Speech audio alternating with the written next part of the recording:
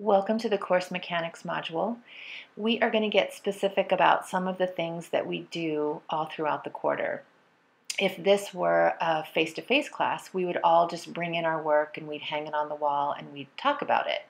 But because this is a virtual classroom, we're going to share images of our work with each other.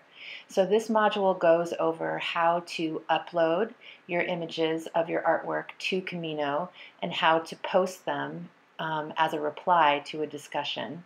So we're going to have virtual critiques in discussions where we look at each other's work and comment on it. So this module talks about how that's going to happen.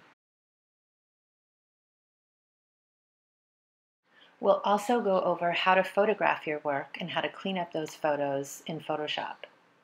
Then we'll talk about how to do an image search that really sets you up for success with your projects, how to be specific about your searches, how to get the best images possible that are clear and easy to read and really, really high quality.